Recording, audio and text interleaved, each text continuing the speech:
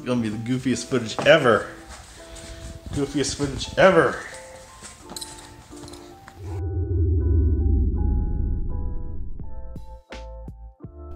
See what I did there? It's called viewer retention. All right, for those of you who just want the transition, all you have to do is go to my Buy Me a Coffee page, pay for it, put in 0 if you like, click download.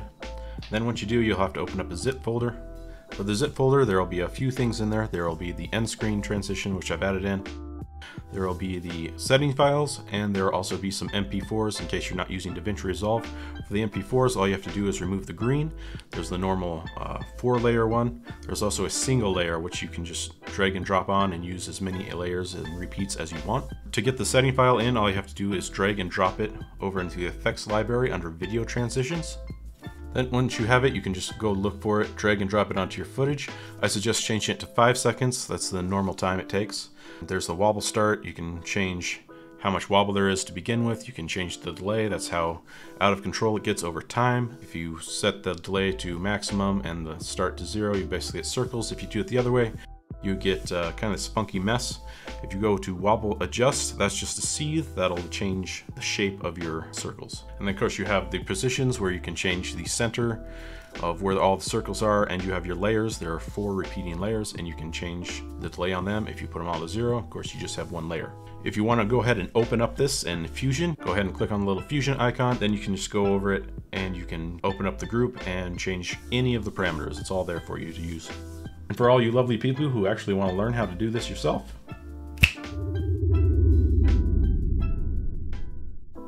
okay, so let's start building this thing.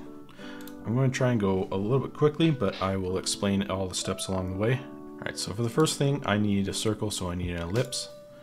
And instead of using a background like we'd normally use, I'm going to use a fast noise to get that texture look.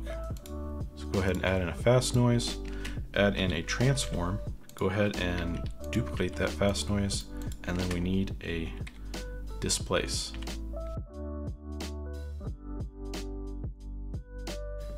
And then go ahead and just hook them all up like this. Up to border width, we're going to change that to 0.1. Go ahead and uncheck solid. We want our height to be the same as our width, so go ahead and right click on height, go to expression, go ahead and grab this plus and just drag up to the width, or type in width. And we're going to go ahead and keyframe this set. So at the beginning, 0. On frame 1, we'll make it 0.05 rather. And on 299, this is going to be 0.7. Let's go with the values for now. You can always change them later. I tried this a lot of different ways. All right, on the fast noise, go ahead and change contrast to 2, change brightness to 1, scale will be at 5, and then we're going to use this as our color. So go back up and go from noise to color. We're going to change it from 2 color to a gradient. So we want that red and black. We have black there. We can go ahead and click on this white and just change it to a nice red. And if we just click and drag up, we can see our preview, what we have going on right now. Go ahead and uncheck use size and aspect. We want to change both of these to 1.5, and we'll go ahead and move the position to 0.25. That'll be our center circle, and we'll base our left circle and right circle off of this. For fast noise, the only thing you're going to go change in this is going to be the seethe rate. Change it to 0.1. Once we're on displace, change the offset to -0.2. And we're going to put in an expression for the refraction strength. So put in 0.5 plus time over 600. I made this changeable using a custom tool in my setup. I'm not going to do that here, but you can do it if you want. You can see the end of it and the beginning of it. It's a nice wobble effect. My mistake at the beginning, just changed one value. We want the border width to be 0.01 and not 0.1. Okay, now that we have that, we're going to go ahead and start naming stuff so we can figure out what's what. This will just help us keep track of stuff as we go through it. So what I'm going to do is going to highlight the ellipse, hit F2, and I'm just going to change it to R1 for the first red circle and C for center. I'm going to do the same thing for all the other nodes except the 2 fast noise nodes. I want to differentiate the 2, so I'm going to change one to texture and the other one to FN. So now what we're going to do is we're going to go ahead and copy and paste a bunch of instances. So Control C and Control Shift V. And we're going to do this 3 times. This is going to consist of a red outer ring, a black inner ring, another red ring, and then an alpha. Now that we have our instances, we're just going to change a few things on each of them. First, we're going to go and click on border width, right click, go to de-instance, and this will need to change to 03. And then we're going to go down to width, and we're going to de-instance that, de-instance them both actually. And then width, we're going to put in an expression for this. The expression is going to link it to the width of the first ellipse, minus 0.04. So I need to put in ellipse underscore R1 underscore C dot width minus 0.04. This instance is going to be our second red ring. What we're going to, the only thing we need to change on here is put in the expression. So de-instance both, go ahead and put in an expression into width.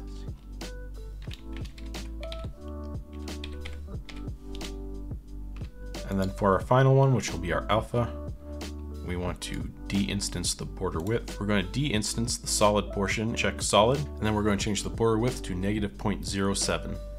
And that should complete all our circles. Now, we can't really see them because we need to merge them all together to be able to see the whole composite. So let's go ahead and build that. Okay, to build a viewer, what we're going to need is we're going to need a bunch of merge nodes and a bunch of wireless nodes. So let's get in 3 different merge nodes, hook them in with the center being the final composite. Now we're going to add in some wireless nodes. But before I do all of that, I'm going to go ahead and rename these so that they're a little bit easier. So what I'm going to do, I'm just going to get rid of the instance, change these center ones, B for black. Go ahead and rename the other nodes accordingly. Pause the video if you need to. Here's my final setup.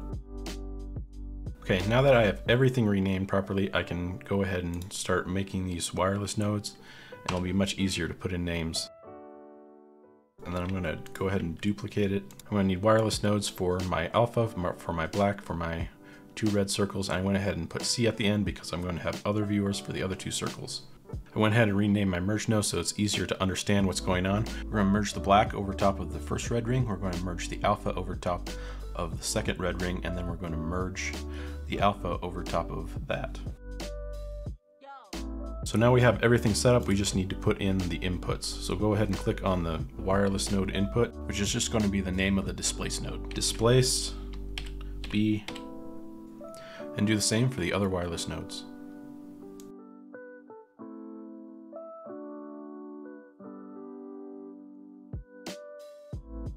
All right, now we've got all the displaces and we've merged them over top, so let's go ahead and see a result. All right, you notice it's big red blob. That's because we haven't changed any of the colors yet. Texture for your black, you'll need to de-instance this, change it to 2 color, make it black. Our alpha, de-instance it, change it to 2 color, and we're going to change this one to green. If you run into an error where one texture ends up changing another, make sure you go through it and just try and de-instance as much as you can. Sometimes you'll need to click on the color group and de-instance the color group. You notice the center is an alpha. We're using green. We're going to use a keyer later on to transform that into an alpha. We can make it an alpha now. It'll just show the rings underneath it. Scrub through your animation, make sure everything's looking okay. This gradient's looking a little bit off, so I'm going to go to the texture. I might just add in a few extra points. Have a few more points, and then I can change that offset and get a nicer look for that. So now just go ahead and copy and paste 2 more instances, one for the left and one for the right. We'll do that for now. We'll have to change a little bit later. So you can go ahead and leave it like this if you want. If you want to chain all of these circles together, so you only have to do 1 control, each of these will have to be copy and pasted individually. Can't just highlight them and paste them, otherwise you just get an instance of the first one and it doesn't work. You'll have to highlight them each individually and then replace the copy that you have there.